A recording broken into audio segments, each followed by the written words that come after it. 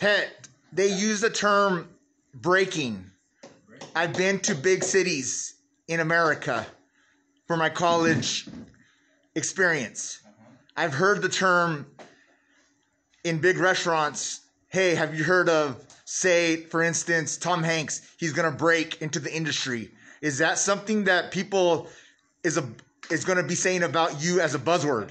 I hope so, but if not, that Pet's. Hey, have you heard that Pet's breaking? He's going to be shown like Obey Giant, or like, say, his artwork, like that of somebody contemporary. Let's say the artist that is known in San Francisco, and he or she is an Asian artist that does calendars, because calendars are on the rise. And you just got to go. I've been to San Francisco, is one city that I've heard the term, and there's calendars that are in Chinatown that are beautifully shaped, kind of like web graphics. Is that something that you're going to break into? Well, I'm not much of a calendar designer, but I mean, I could probably provide photos for the calendars, maybe, if they ever need them. So, who knows? Thank you. One. Hey, what's up, guys? Thanks for coming. Appreciate everybody coming here and checking out my stuff in the studio. So, yeah. So, cool. So, Pet. Yeah. Are you showing work that consists of a salary, or are you showing work that is so-called freelance, and that freelance is competitive? Oh, no, it's more just for me.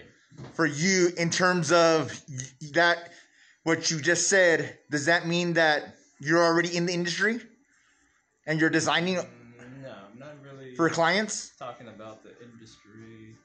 It's more art, the photos that I've kind of taken over the years. So okay, thank you, Pet. Happy First Friday. Thanks. Pet, as an emerging artist, you have over here a collection of Polaroids. Mm-hmm. Can you tell people about First Friday and Polaroids?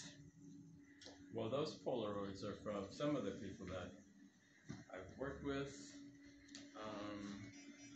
So yeah, they're just kind of, a bunch of snapshots, Polaroids of everybody that's been to the studio. And as far as Polaroids go, they're physical, they're cool, they're expensive, and so yeah, and I ran out of Polaroids, so and they're kind of pricey, so I can't be buying a big Polaroids, right? But Polaroids are cool. Film, right? Film, I like the vintage look. Yeah. In the Polaroids, so yeah. Thanks, Pet. Mm-hmm. This piece was done by one of our plein air artists, a good friend of mine. We paint together every Tuesday morning, and this is her. Her name is Susie. She paints beautiful color, kind of wild. She paints big, usually bigger than usually something goes off the page, actually. It only fits partly on there. And she's got lovely color, great composition. We just love painting together outside. It's fun. Thank you. Does this artwork attract artists? Yes, it does, and it attracts customers too. Seeing it, I see an advanced level of artists. Does that mean that they're from out of town? Out of town and in town. There's 3 different artists up on the wall right now, and more to come. We're going to showcase local artists from all around. Thank you. You're welcome.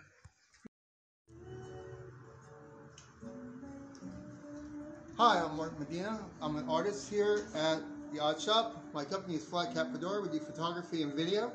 And this month is April Covers Music, which is we're taking the music spill and we're throwing it on its head. We came up with some covers, like if you're buying a CD or a poster.